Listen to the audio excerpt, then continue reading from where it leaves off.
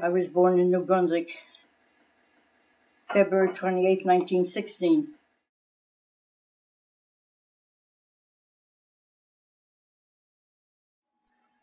I moved into Bound Brook when I went to work for Dr. Bakeland in 1937. We had to inspect knives and forks. It was like a conveyor, and they would come down, and you'd have to see that there was no defects or things in them. If there was a defect, you put them in another pile. If not, you put them in a box of 12, and they were shipped out. We were hourly. I made $14 a week.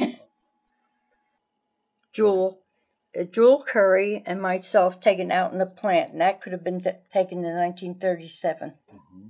When Dr. Bakeland sold to Union Carbide, and Mr. Lowe was the head of Bakelite at that time. Rupert Lowe, yeah. And he had everybody from the plant and the office, I worked in the office, to come out, and he explained that Dr. Bakeland had sold to Union Carbide, and we didn't have to worry because our jobs would be secure. Archie Jensen had a picnic every year at the Bakelite Park. And these are different people that worked in cost department at that time. He used to come in maybe about once a year, so naturally you were really excited. And he was very fine, very nice man, he was very dignified. Come in and shake your hands and bid you the time of the day and went off to the next department. He wanted us to try Bakelite shoes.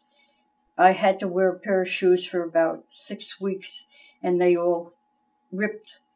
So therefore, it was Otto Bohm was the head of the laboratories at that time, and he decided that it wasn't necessary for us to wear them anymore because they weren't going to make them. Do you or your family have any artifacts that were from the early days, from Bakeland's Bakelite time? That's a Bakelite for safety. There's so many years of working there with, never having any problems. Mm-hmm. And I think it's got the infinity sign you were asking about the other Yes, day. it does. Mm-hmm. January 21st, 1980, I retired from Bakelite with 42 years of service.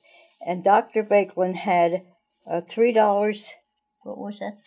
$3.56 I get from my pension check every month. That was he had that put aside as a benefits for the people that worked for him. Terrific. So that amount of money I get every month in my pension check. I started in 1937 with $14 a week, and when I retired, I was making $300.